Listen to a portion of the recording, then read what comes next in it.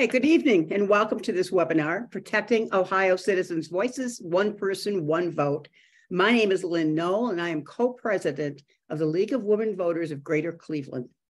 The League of Women Voters is a nonpartisan organization working to protect and expand voting rights and ensure that everyone is represented in our democracy.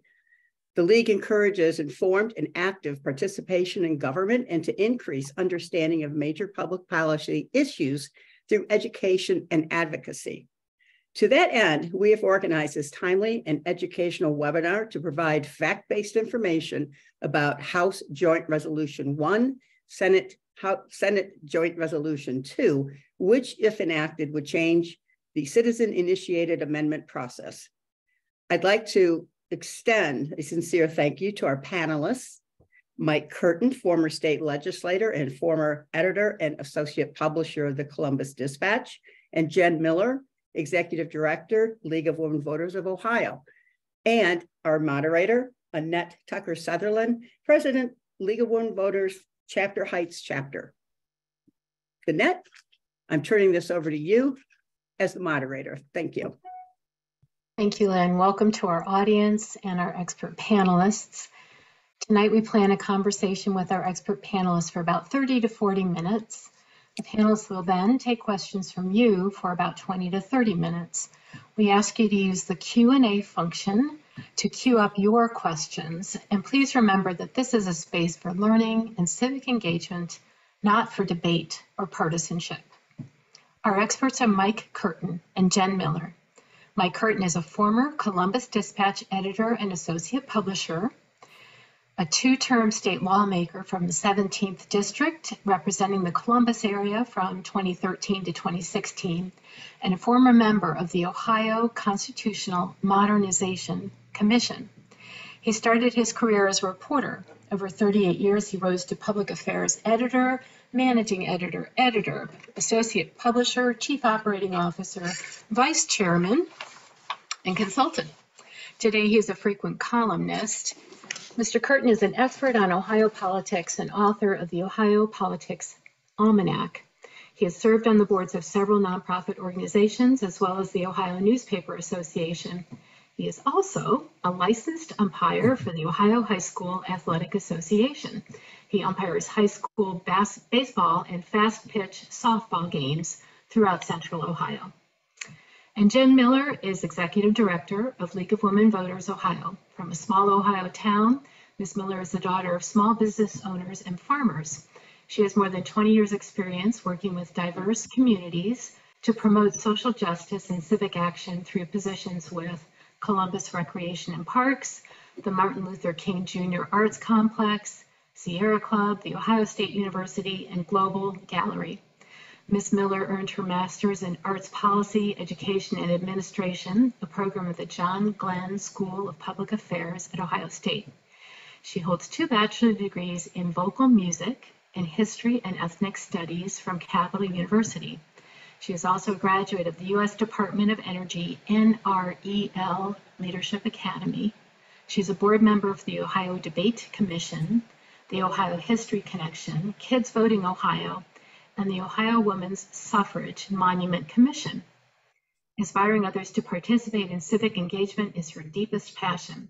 She's also a jazz singer and proud mother of 1 daughter. Jen, could you please open with an overview of HJR 1, SJR 2, and how that law would change the citizen-initiated amendment process? So first, there are different acronyms. Thank you. So you were used to hearing House Bill 1 or Senate Bill 1. This is House Joint Resolution 1 or Senate Joint Resolution 2. They're a little different in how they work. When a joint resolution is passed, it does not require the governor to sign it, but instead it goes on the ballot for the people to vote on.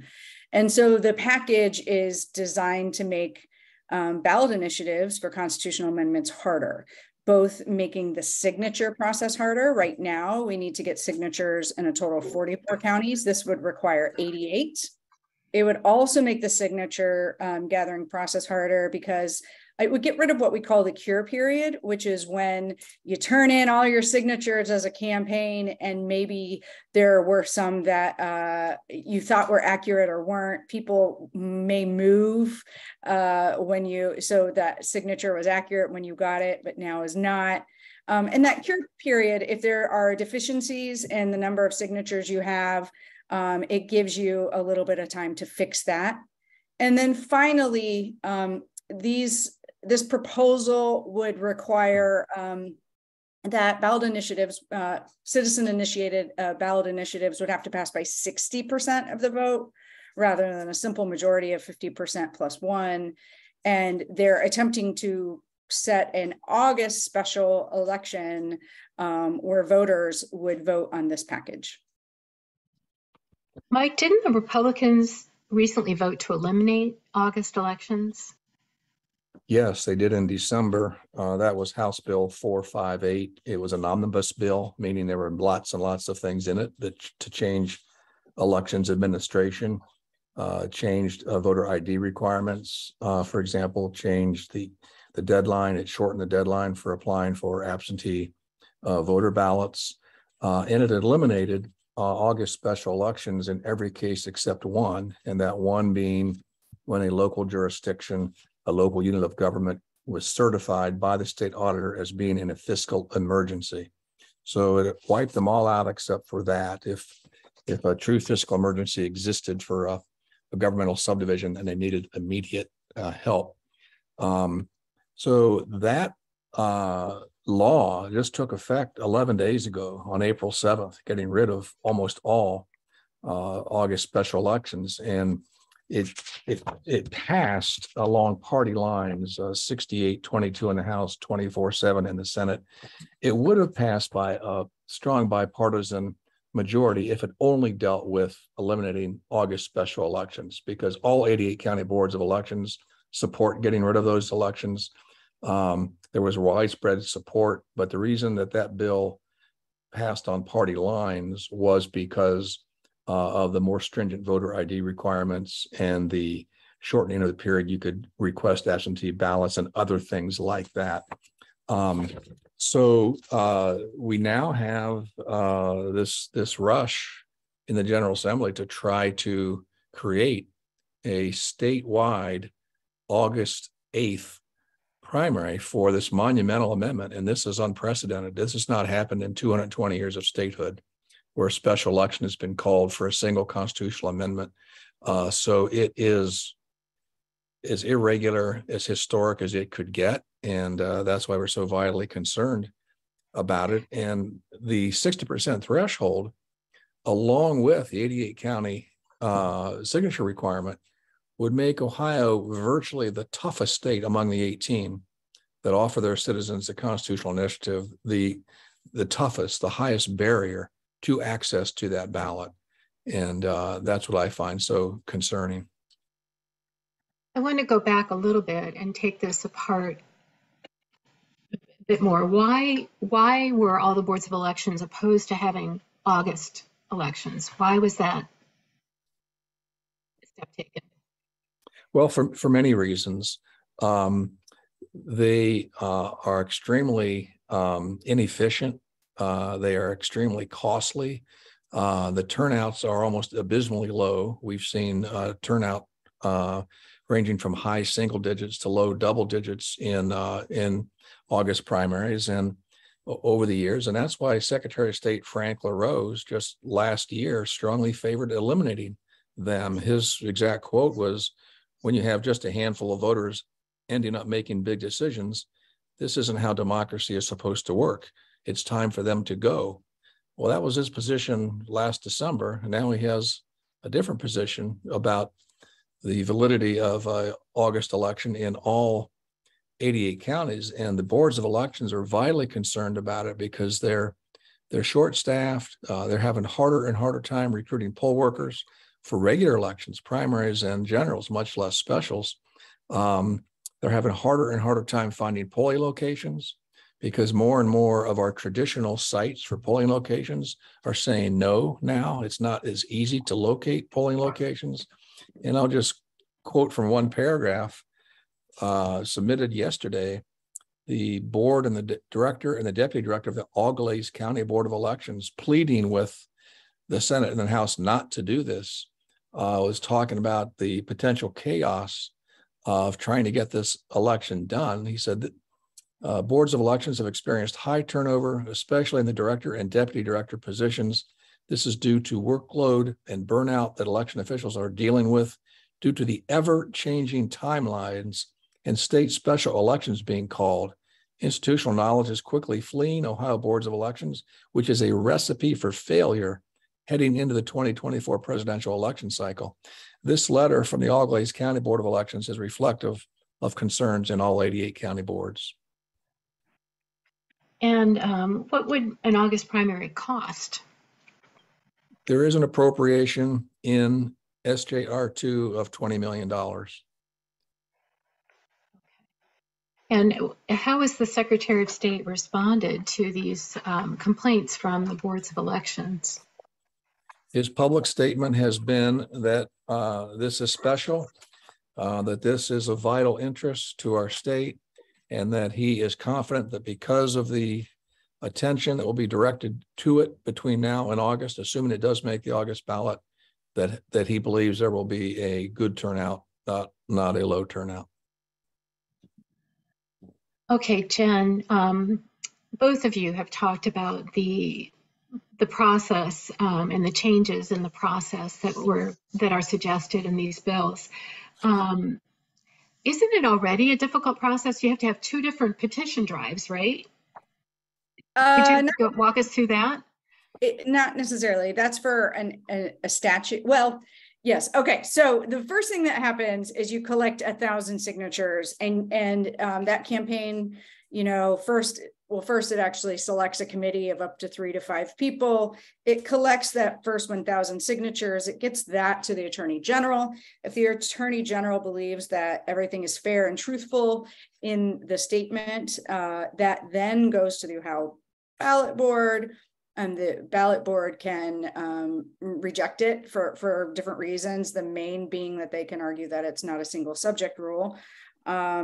But if the ballot board certifies it, then it goes to the Attorney General, who files it with the Secretary of State. There's all these different pieces and parts. And then we go collecting those signatures. It's 10% of the total votes cast for the office of governor in the last gubernatorial election. And you need to have at least 5% of those who voted for in that gubernatorial election in 44 counties. That's a lot. That's pretty hard. So we have to file that. If we were going to do an initiative, we would have to file that with the Secretary of State no later than 125 days prior to that general election. The Secretary of State has 20 days to say if the signatures are insufficient. If for some reason we didn't meet the signature mark, we would have 10 days to cure that, right, to get those signatures. And then it would go on the ballot, and it would it'd have to pass by 50% plus 1. In the history of ballot initiatives since 1912, it's very rare, this is over a century old, and it's, about 70, and about a quarter of them end up passing. So it's not an easy process whatsoever. We believe that the Constitution is a sacred document. And at the League, there have been times that we have not endorsed a policy because we didn't think it should end up in the Constitution. But we understand why campaigns go there. And it's because the initiated statute process is actually very, very rare to use in Ohio. And here in Ohio, we have both the ability to have citizen-initiated amendments to the Ohio Constitution, or to bring a law change through the ballot process. Ohioans are far less likely than other states that have both of these avenues to go with the statute process. And that's because it's still very complicated and very costly. But most importantly, because if Ohioans adopted a statute, a law change, at the ballot box, the Ohio General Assembly could just simply overturn that. And so there's more protection for the policy that a citizens campaign would be championing. It's much more safe to go with the constitutional amendment because there is no safe haven if it's if it's just a statute that's passed. Is that what the state went through in the votes in 2015 and 2018 for fair districting? Did that initiative go through that process? No, actually, we negotiated the fair districts, so Common Cause and League of Women Voters and NAACP and Ohio Environmental Council and many others actually negotiated with the General Assembly to get those initiatives onto the ballot. So in 2015, that was to reform state house mapping, and then in 2018 to reform congressional mapping. But that was not done through that process necessarily. In 2018, we were collecting signatures, but we chose to negotiate with the General Assembly because we knew how hard it would be to have the initiative pass. And were those constitutional amendments? Yes. Okay, and what was the vote margin on those fair district issues? One passed by almost 72% of the vote for state house mapping, and the other passed by almost 75% of the vote for congressional mapping. Okay, Mike, back to you. So the current threshold is 50% plus one vote. There's two amendments about districting did much better. So why is 60% an issue? There is a movement nationally led by Republican interests to make direct democracy more difficult. We've seen several campaigns and several proposed amendments in recent years in various states, similar to the one we're looking at now in Ohio. Just in the past 2 years, a 60% threshold requirement was rejected in South Dakota by a 67 to 33% margin. And that was a heritage vote. South Dakota is where the initiative process started back in 1898. They were the first state among all of us to adopt the INR.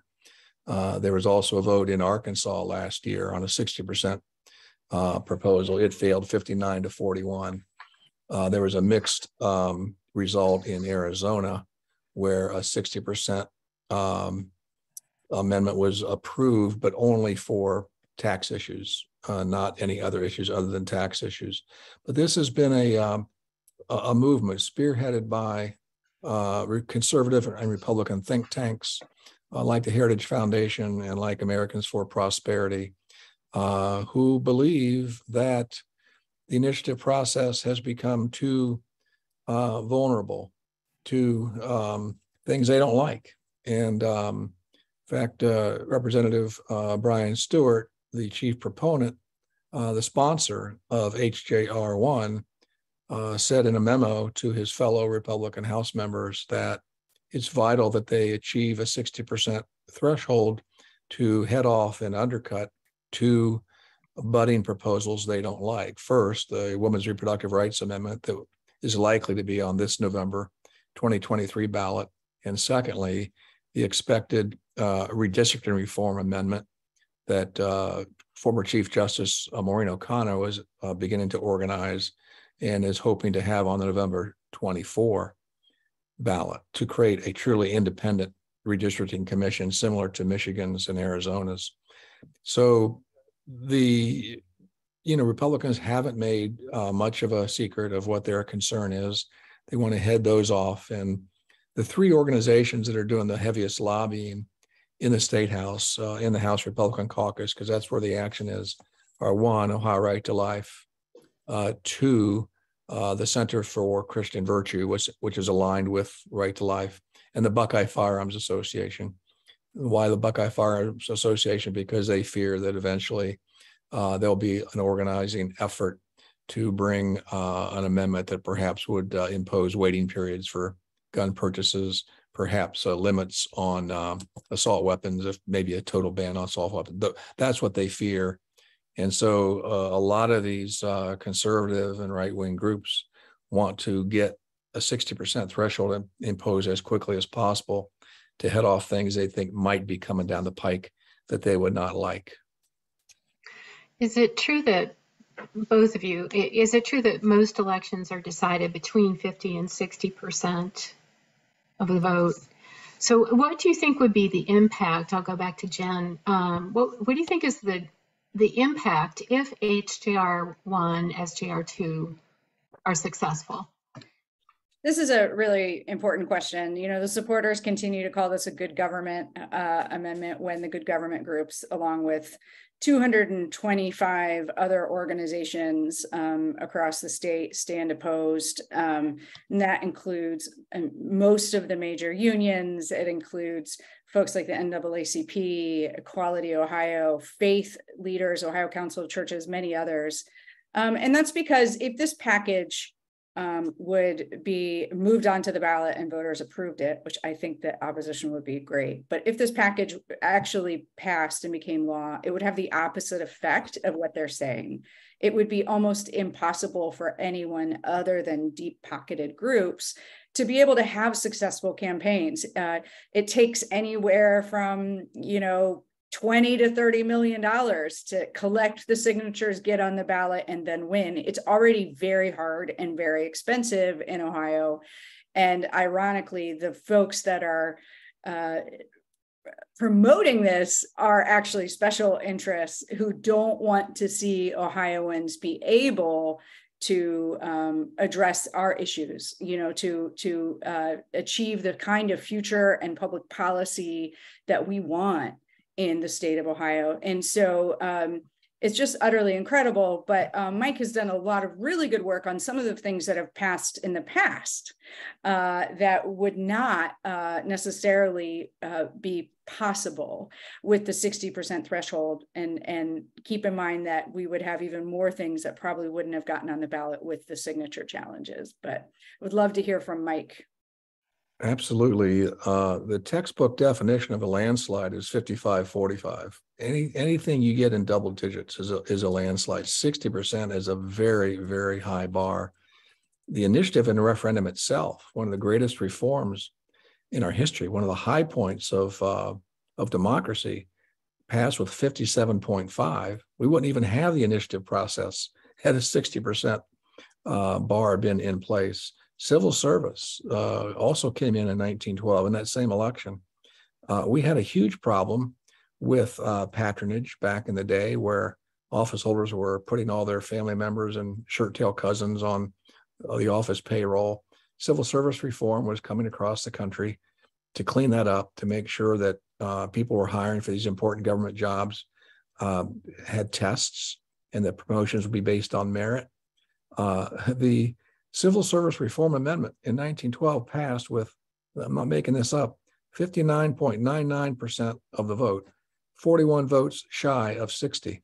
And that's the most dramatic example, but many, many reforms, municipal home rule, county home rule, allowing municipalities who have their own water and sewer systems to expand beyond their own municipal boundaries so they can be truly regional providers of water and sewer. These are seemingly mundane, but state constitutions have to deal with all these things. State constitutions have to be living documents and they have to change with the times. And if you impose a 60% passage threshold, you're going to have all sorts of unintended consequences where we can't change with the times like we need to. And one great example is bond issues. Because our state constitution still contains a $750,000 debt limit. That's an 1851 debt limit. $750,000 was a lot of money in 1851.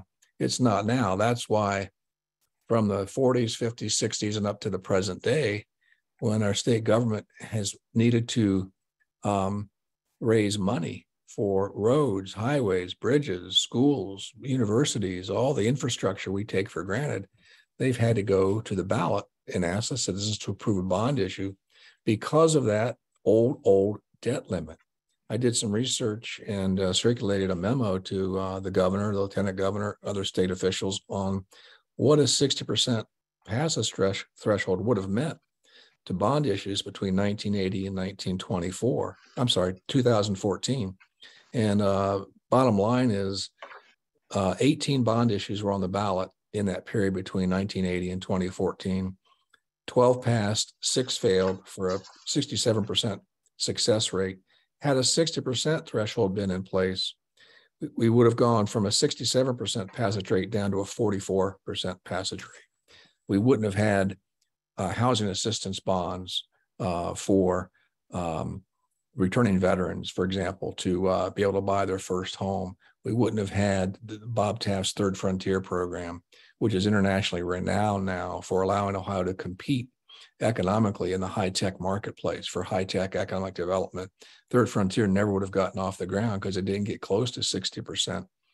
There's all sorts of issues, dozens of issues that wouldn't have passed at 60%.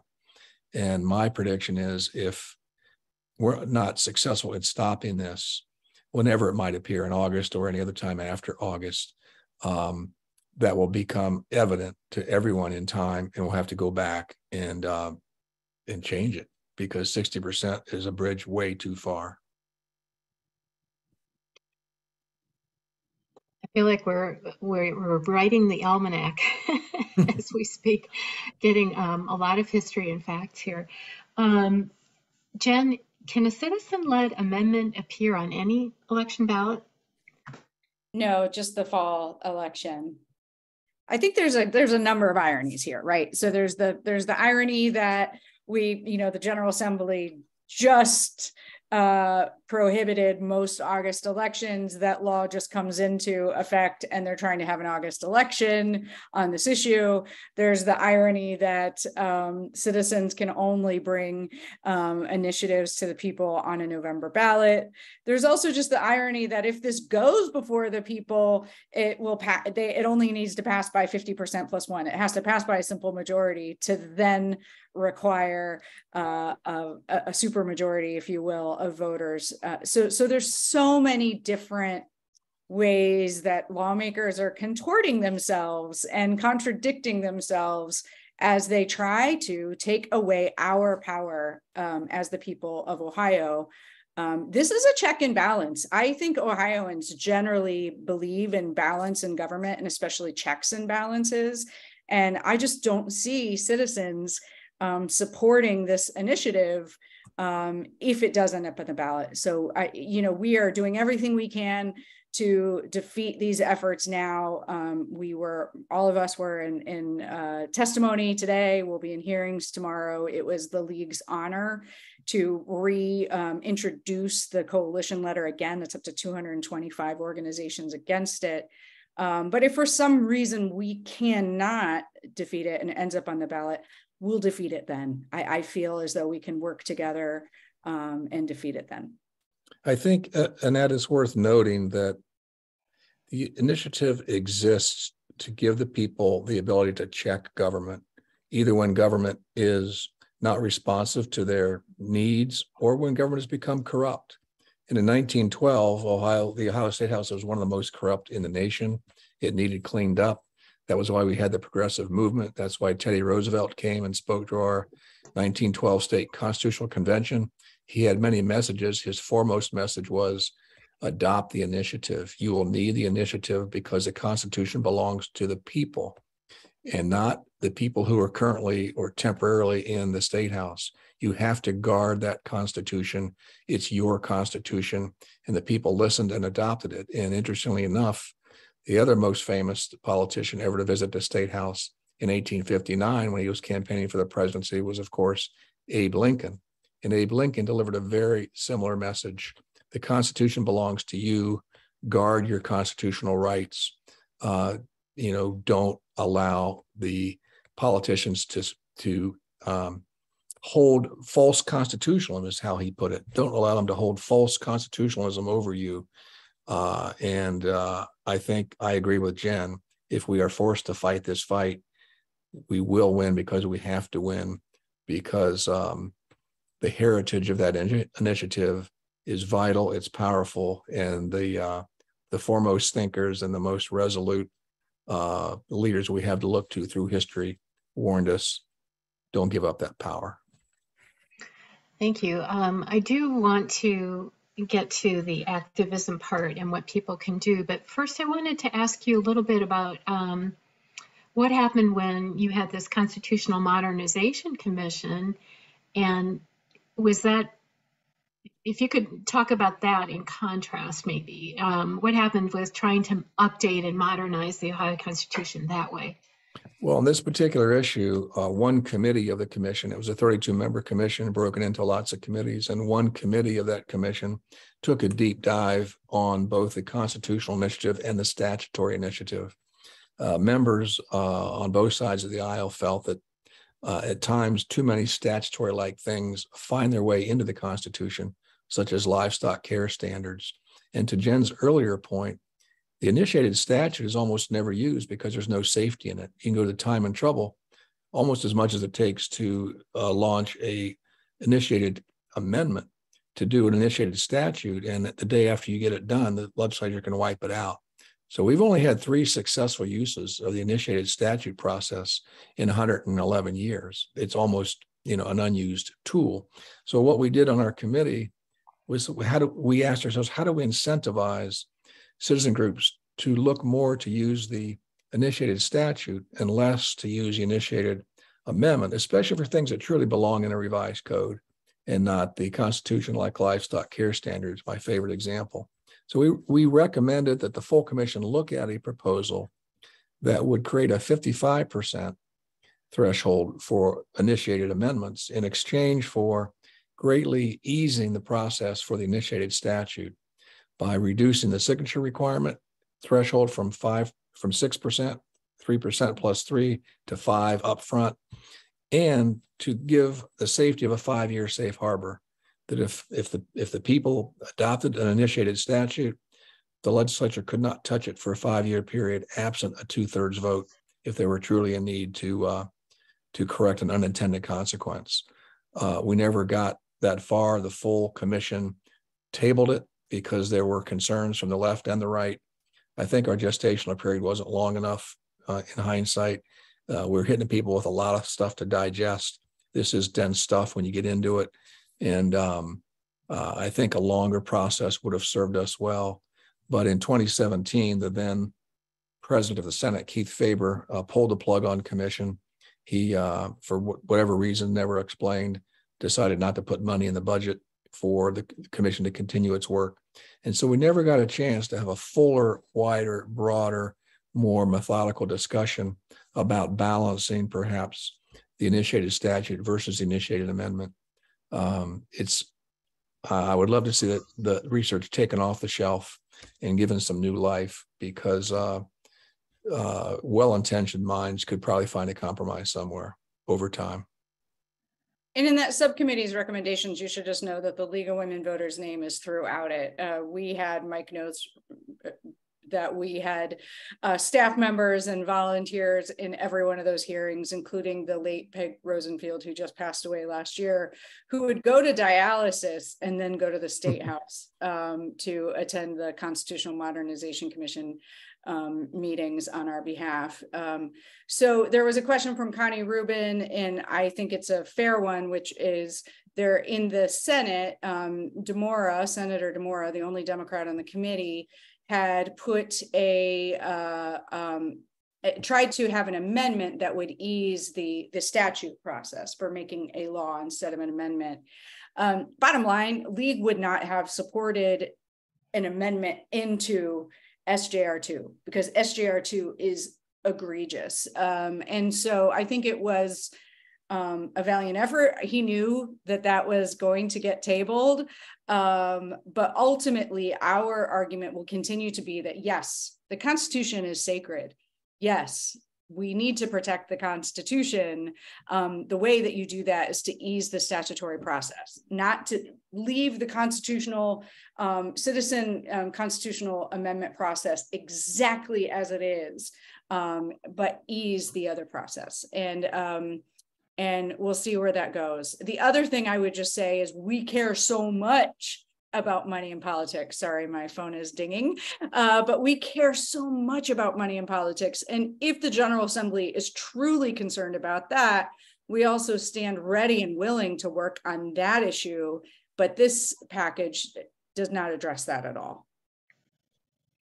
Okay, so what should people do, people who are watching, if they agree with you that we should not be changing the method by which citizens can amend our Constitution? What steps can those people take? Yeah, so I think there's a lot. First and foremost, right now we're working to fill voicemails and fill inbox with opposition notes, and so you don't have to do a lot. Just call your state legislator, both in the House and in the Senate, and ask them to vote no on HJR 1 and SJR 2. We want the hearing rooms filled, and you can testify if you'd like. We have testimony training that's on our YouTube, I believe, and if not, Michael Barron will get it on there. We just held a training. You can testify, but even if you don't and you just want to wear a button or something that indicates that that's why you're there, you can write a letter to the editor. I want to make sure that everyone is a league member.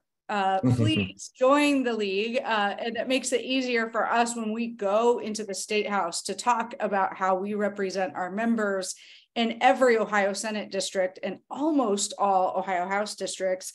Also be a donor, because democracy defense takes money. And then finally be ready to activate voters if we have to run a vote no campaign. And also keep in mind that the league will be educating voters on the new voting laws. And so we're going to need to be doing multiple things at once. Mike, as a former legislator, what do you think are the most effective ways for people who care to have an impact on their legislators? Well, I have to second Jen resoundingly. Legislators care about what people in their district are telling them. So know who your state rep is, know who your state senator is. If you don't know, check in with the league. They'll inform you who to contact, and contact them. Have your friends and neighbors in the district contact them. Be heard. Be polite. That goes a long way. Being impolite or acting out tends to have negative consequences. So do it the right way. But there is strength in numbers. Elected officials pay attention when they're addressed by numbers, especially lots of polite numbers. Makes an impression. Okay, thanks. I'm going to turn now to questions that we're getting from the audience. Can we submit, this question is, can we submit written testimony? What's the deadline for that advocacy? They can. Go ahead. Go ahead, Jen. The deadline for testimony when you want to testify is 24 hours in advance of that hearing. That can often be very difficult. I can just tell you that on a regular basis, we barely know that there's going to be a hearing 24 hours in advance, or they'll put out new amendments or something that we need to analyze in less time. So if you want to testify in person, though, the general rule of thumb is 24 hours in advance. If you don't do 24 hours in advance, they don't necessarily have to let you. Written testimony, you have more time, but I would encourage anyone to try to get their written testimony in right away. It's very possible that this package will move out of the Senate this week, and there's certainly a lot of pressure to have this move out of the House as well. Also, be mindful that there's two vehicles here. As Jen said correctly, the governor has no say in an HJR or SJR. If the SJR gets 20 votes in the Senate, that's a 3/5 vote. If the HJR gets 60 votes in the House, that's a 3/5 vote in the House. It goes directly to the ballot. However, to create the August special election takes a separate piece of legislation, takes a regular House bill or Senate bill. That does go to the governor. And so I would encourage members to contact the governor's office by mail, by email, by whatever ways possible, expressing strong opposition to any August election. It's unprecedented. As I said, it's not happened in 220 years of our history. Governor DeWine is a student of history. He has a respect for tradition and longstanding customs, and this would shatter a 220-year tradition of respecting the voters, of putting these highly consequential questions on regular ballots, especially November ballots. Frank LaRose last year said we need to get rid of August elections because they're undemocratic, that allowing a few people to make big decisions is kaput, needs to go. Well, remind the governor of what Secretary LaRose said. So he was right then, he's not right now. To put an earth-shattering, history-making amendment of this proportion on an August ballot is simply bad faith. It's bad faith, it's bad judgment, it's graceless. It's couldn't be more contemptuous of the voters. So I would encourage members to start letting the governor know that an August election would be the highest insult to the voters of Ohio. Okay, Jen, we have a question. It says, I'm pretty confident my own legislators will vote no on these. Are there other committee leaders we can call or write? So first off, even if you know that your lawmaker is a secure no, call them, because that's something that they can talk about in committee or on the floor. You will be surprised how many times we know, and not necessarily on this issue, but in the past, where we know that we are filling voicemails and lawmakers will lie and say that they're not hearing from constituents. So we want to make sure we are telling the proponents and opponents, and especially those that could be on the edge in the state house, could go either way. We want to make sure their voicemails are full and their inboxes are full. But you also absolutely could call the leadership. I think it makes a lot of sense to put pressure on the majority and minority leadership in both the House and Senate. That's easy to find, and I'm sure Michael Barron can put some links in the chat for you on that. And then additionally, the two committees that this is before in the House and Senate, it would be good to call and let them know as well. All right, thanks. We have a couple questions about what happened today. Someone said they were watching the HJR proponent testimony until noon. She wondered if that went on again past noon. And then somebody else is saying that just today, they amended both bills to include an August special election. So what happened today? Well, we were in hearings all day today, first in the House, and there were not that many proponents or interested party folks testifying, but there was a lot of questions. It didn't go much past noon. I can tell you what I did. I was really hungry, and I went with Catherine Terser to get some tacos, and that was very great. And then this afternoon, it was in the Senate, and it was a much shorter round of testimony. Tomorrow we will be back in the House, and that's when I'll be testifying, and Mike and many others. We have faith leaders, labor leaders, lots of different folks who will be in the room testifying tomorrow. You can watch that on the Ohio channel. And yeah, now both packages do have language calling for a special election. And so we'll have to see how that plays out, and if they also still feel like that is sufficient, which seems weird to put that in a joint resolution, since the governor doesn't sign those, or if they're going to have to actually do separate legislation, which is what I think they're going to have to do. And if that's the case, then I agree with Mike Curtin. Let's fill the governor's voicemail and inbox on that. I personally would love to spend $20 million on elections in Ohio. Not like this, though. So, for example, Ohioans are facing the biggest changes that we've had to accessing the ballot since 2004, 2005. But at that time, we were actually expanding access. Now Ohio will have some of the strictest photo ID laws in the country, and much more challenges if you're voting absentee or provisional. And so I would just say, it's a shame that the Secretary of State did not request additional money in his budget for voter education. And that would be a decent argument too. to tell the governor that if we're going to spend 20 to 25 million, let's put it in voter ed. Let's help boards of elections improve their technologies. Let's increase poll worker pay that's not been increased in decades. There are so many ways to spend that money that doesn't have to be on an August election. Okay, Mike, very technical question for you then. Jen says that there is language in these twin bills that would take the issue of the August election away from Governor DeWine. Is that something, what do you think is going to happen to that? She's calling into question the legality of that provision. Well, the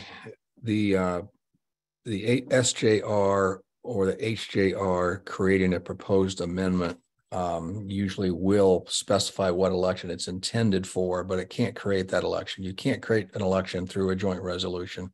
An election that doesn't exist can only be created through a regular piece of legislation, a House bill or a Senate bill. So I haven't done a deep dive into parsing the language of the SJR and the HJR. I know that the SJR was amended today, Jen, if I'm not mistaken, to conform to the HJR one. So they're essentially identical. So one vehicle or the other could be the vehicle that ends up, being utilized if they're successful in getting the votes. But the bill, which is now SB 98, to create the August special election, is the bill that has to go to the governor. And another thought on that, even though they don't have a statutory role, I would advise those who care deeply about this to also contact Lieutenant Governor Husted, to contact our other statewide elected officials, certainly contact Secretary LaRose, expressed disappointment on his flip-flop where he was so adamantly opposed just weeks ago to an August special. Now he's in favor of it. Who's he listening to? I don't think he's listening to his own conscience. Call him out. I would also encourage members to send communications to our other statewide elected officials, State Auditor Dave Yost. All these people have ambitions beyond the current office they currently have. They're all going to be looking at the governor's office. They're all going to be looking at the U.S. Senator nomination to oppose Sherrod Brown next year. They need to know this is widely unpopular. And even though those names I mentioned are not in a decision-making role, they can and do talk to their fellow statewide elected officials. They have communications. And if they see this tidal wave of opposition, it will have an effect. Okay. I didn't realize that chat was closed, so I'll just let everyone know that if you wanted to call the committee members, it's the Ohio House Constitutional Resolutions Committee. Their hearing tomorrow is at 9 a.m. in room 116 in the Ohio State House. And then in the Senate, it's the Ohio Senate General Government Committee. And they also have a hearing tomorrow at 10 a.m. that I believe is in the South hearing room. Thank you. There were some very, very logistical questions in the feed here. Mike, has the governor actually taken a position on the issue of an August election or on HJR, SJR2? He has not. He has studiously avoided saying anything publicly about it. Okay. Someone asks, how have the sponsors responded to the impact of a 60% threshold on Ohio's ability to do bond issues? Well, Representative Stewart, the primary sponsor, has said he's not worried about it. He has stated that he believes that the bond issues of most importance will get 60%, and that those that aren't either worth it, or they can go back, and re-justify themselves and get 60% later. I've been somewhat surprised at his somewhat dismissal of the importance of the bond issue question. I think it's a lot more serious, obviously, than he does.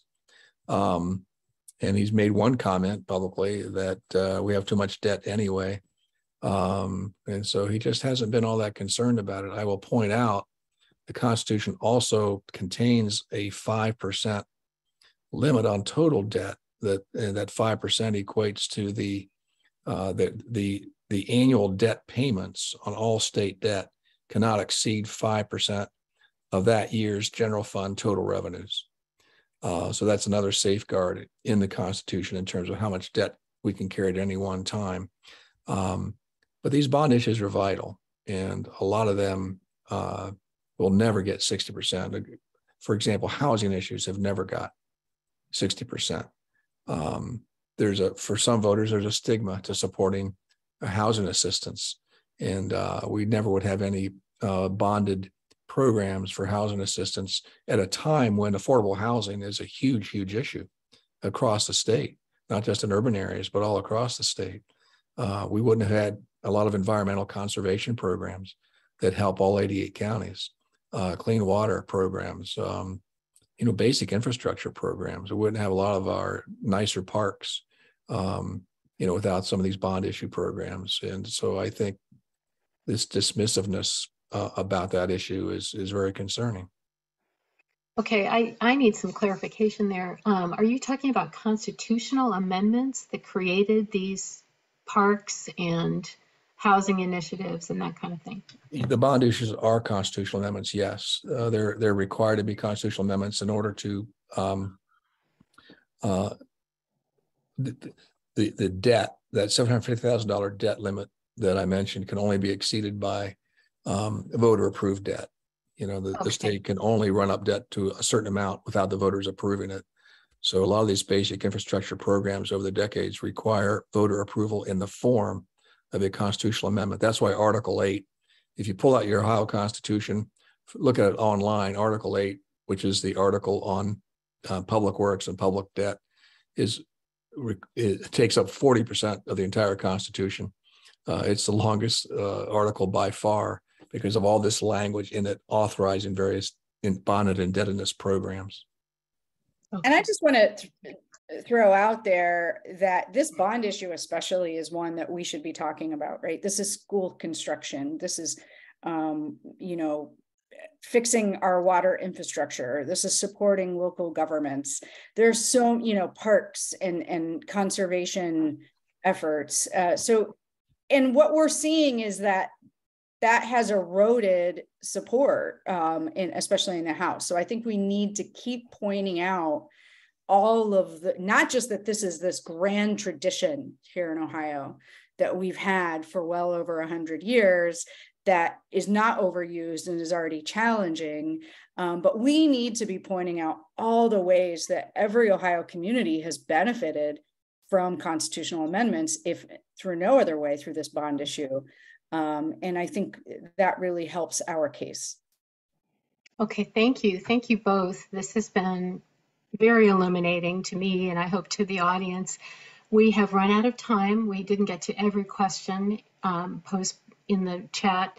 We can try to address those questions through follow-up emails to all who are attending, because people who registered for this program were giving us email addresses, and we can try to distribute information later. But it is now time for us to thank our panelists and move back to Lynn Knoll from Greater Cleveland. Good evening again, everyone. Yeah, by all means, a big thank you to our panelists who did just an excellent job explaining some of the extremely, complicated nuances involved with all of this. If you're wondering what you can do in addition to what's been listed and spoken about, feel free to share the recording of this webinar. We'll be sending follow-up emails with links to it. It'll be on YouTube as well. You can search for it under League of Women Voters of Greater Cleveland or League of Women Voters of Ohio. And of course, again, a big thank you to Annette for moderating this seminar. Good evening.